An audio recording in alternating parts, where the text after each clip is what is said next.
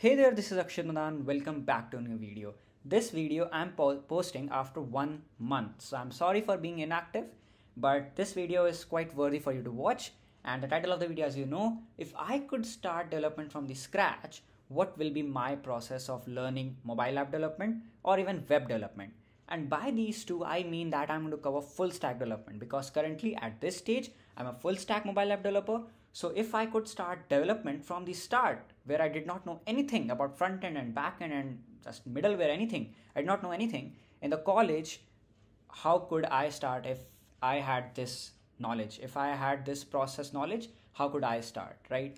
So first thing that I want to tell you is that I would really focus on project-based learning. I'm a big fan of project-based learning, and I have seen this in my life that when you start building projects, instead of just learning theory or watching random YouTube videos, just pick a project and start doing it.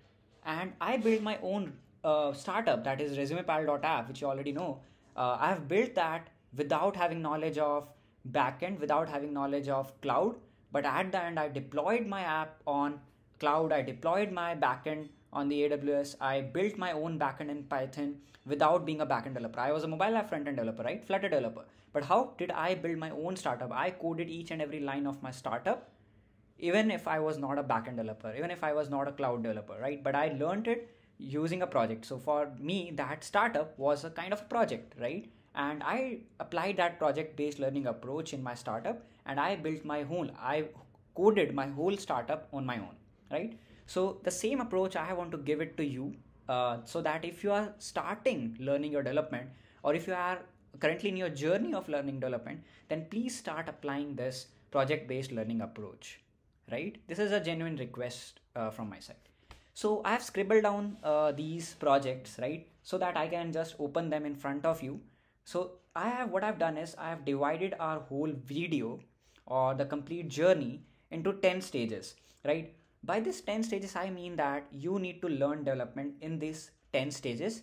And for these stages, you can build the corresponding project, right? So as you can see, so let's begin without wasting more time, right? So as you can see that our first two stages are for the UI. So I believe that first two stages you can denote to your UI, because UI learning is quite important, because front-end development is all about building cool and smart UIs, right? So this is the time to remove the first two projects. That is, if I could start over learning my mobile app development, then I will start with an Amazon clone. Just go and see the Amazon app. If you are learning mobile app development, just open up the mobile app of Amazon and just see how the bottom app bar looks, how the tab bar looks, how the containers look, how the product tiles are looking, how they have designed the cart page, the favorites page, right? How they have made beautiful gradient app bars, how are they doing text styling, right?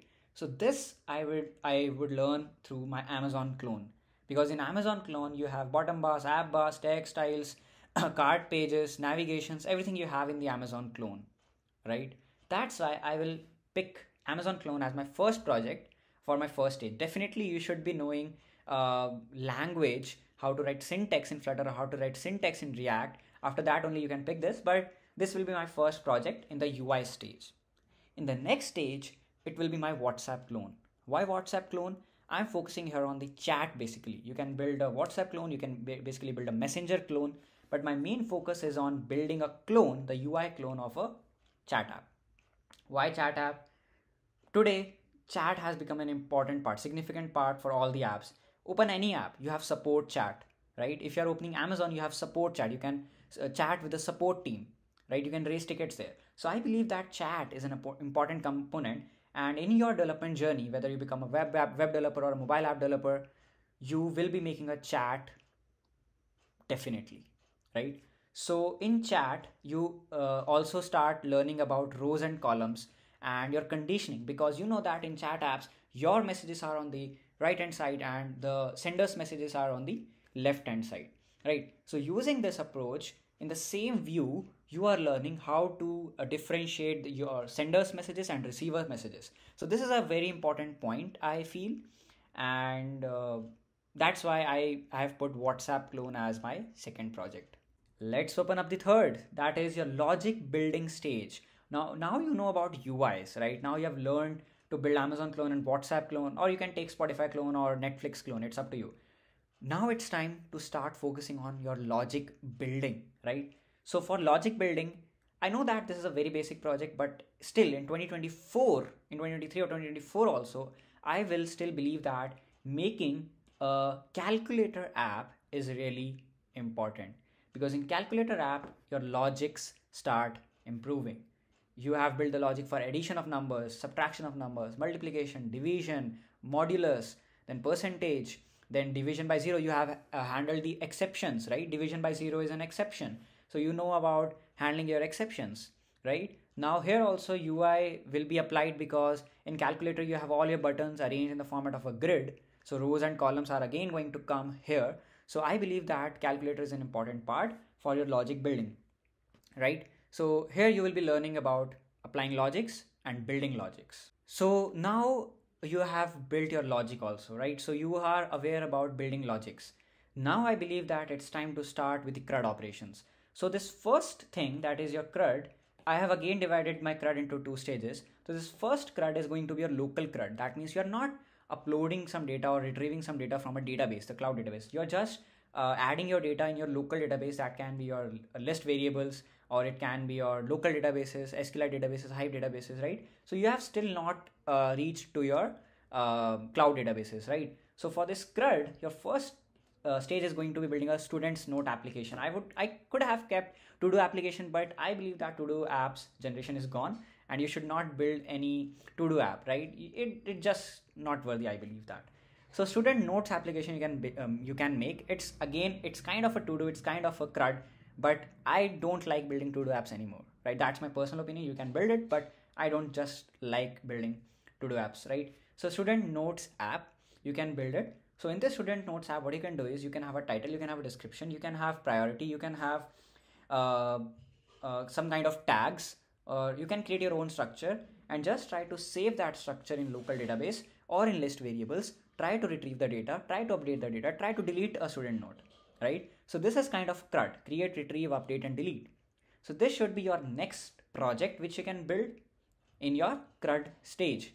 Coming to the next project that comes in your CRUD stage, that is your expense tracker. And at this point, I believe that you should know how to connect your Firebase and how to work with Firebase.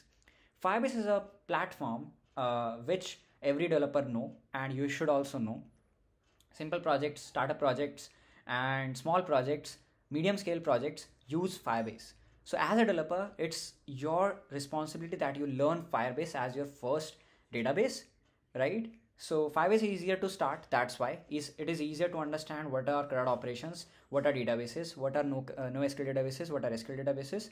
So there is no SQL database in Firebase, but NoSQL databases are your real-time databases, that is your JSON database, and your Cloud Firestore, which is a collection document database. So all of this information you should be knowing at this stage, that is a CRUD stage 2. And in this stage, you should build your expense tracker. So you should build an expense tracker for your own or for your family, right? In this, you should be adding your cost, monthly cost or monthly living cost or your daily living cost, then your expenses, and you can also add the reason for your expense, right? So this will be your next project, and in this project you will be learning how to connect your cloud database, right? So at this point we have covered kind of 3 stages.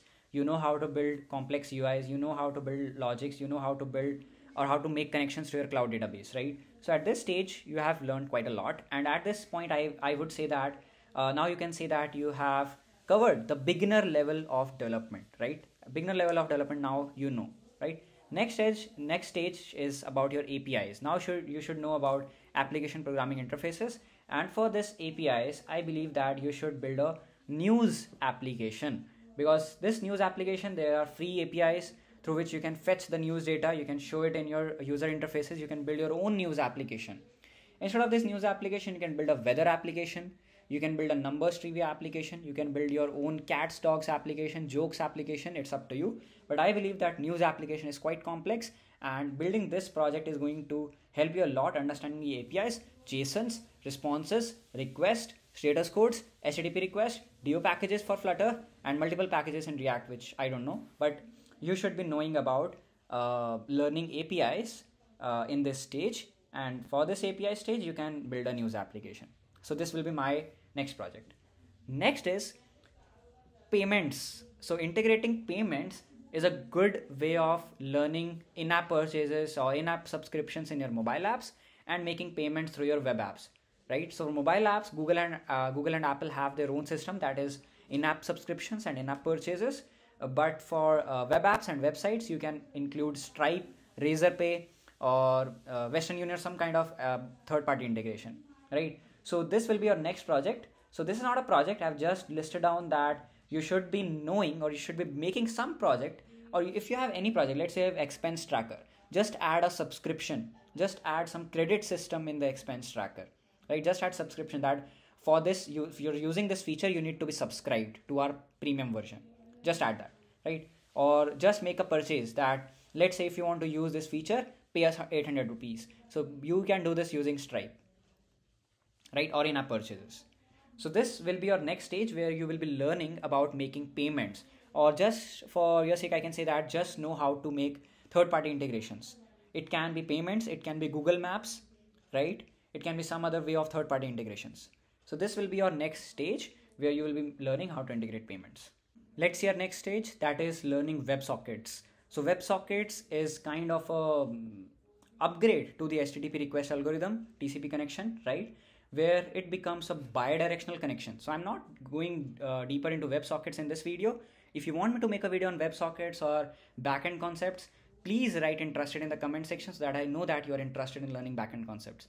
But at this point, at this stage, I will be learning about WebSockets, right? And for this WebSockets, I'll be making a real-time chat application, not a like I'll not be making a simple CRUD operations chat application, right?